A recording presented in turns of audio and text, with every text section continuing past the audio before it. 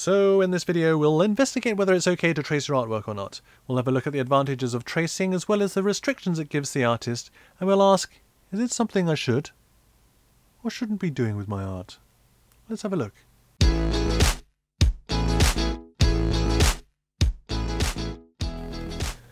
Is it okay to trace your artwork? I remember back at school when someone was showing a drawing they'd done to their peers and a question popped up. "Did you trace that?" "No," came the abrupt reply. "Yes you did, you cheated." And the announcement that he had cheated was paraded around the school. Such was the taboo of tracing an image at school. So skip forward to today, and for many, the taboo of tracing hasn't really died out. Is it okay to trace your artwork? Well, it really depends on the individual artist and their purpose for making the art.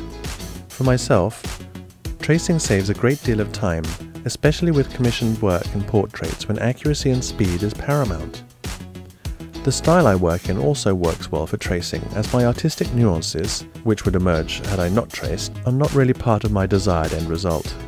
If you're still in education or trying to learn to draw, tracing won't really help you very much, and you'll be cheating yourself out of learning to develop your observational skills, a critical part of learning to draw. However, there are ways in which you can do both. You can trace and learn to draw at the same time.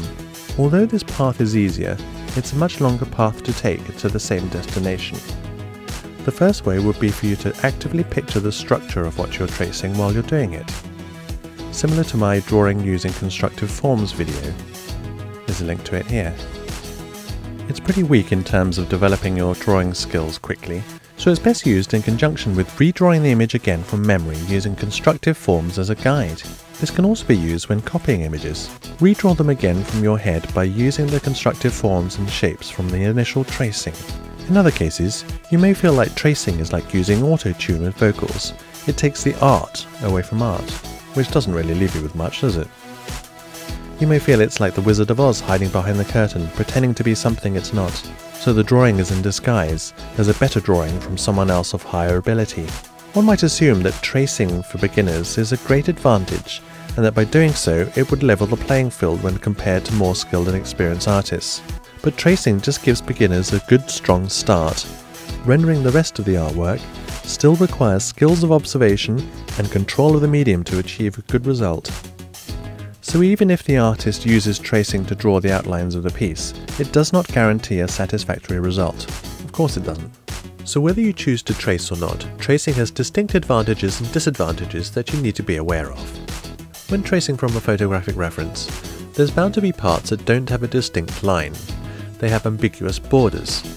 There may be a soft edge, or there may be a lost edge that blends into the background. Do you put it in? Do you put it in as a dotted line? Do you leave it out?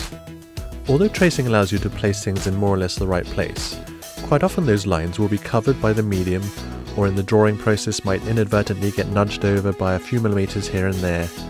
So as a result, the tracing really can't be relied on to guarantee good results. Skill is still required to render the medium to the desired finished outcome. As mentioned earlier, tracing won't improve your drawing ability. If anything, it can only really help improve motor skills if done carefully. Tracing doesn't allow the artist to express artistic freedom. It's bound to the lines of the photo. Depending on the artist's skill level and care in tracing, inaccuracies can be exaggerated when tracing in smaller scale. So when you can, try your work on a larger scale.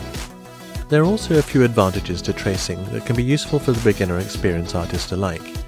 Tracing allows the artist to have a good strong start to their work, a good foundation on which to build.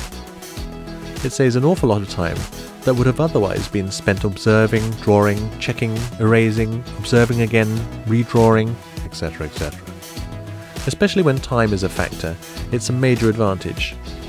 Making observations, correcting errors, not knowing how to correct the errors and getting stuck can be really stressful sometimes. Tracing can eliminate that worry altogether.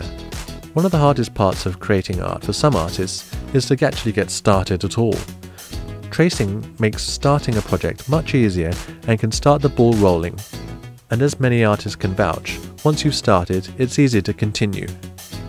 Knowing what lines the artist needs and what lines aren't required to complete the piece can be confusing. Tracing can help the artist learn which sort of lines they'll need for future projects. So is it okay to trace your artwork? Well, that depends on you. How you feel, whether you're trying to learn to draw or not. What's your purpose for creating the artwork? Is accuracy a priority for you? Are you capable of being accurate enough without tracing? Do you have time to draw it by eye? Is the drawing out part of your method and process? Is it cheating? Well, only if you're trying to improve. Otherwise, it's just another tool in the box to try and get the artwork done. And if you liked watching this video, please watch some of my other videos. It really helps my channel to grow so I can keep sharing my knowledge with you. Hit the like button and leave a question, comment or request below, and I'll see you in the next video. Thank you very much for watching.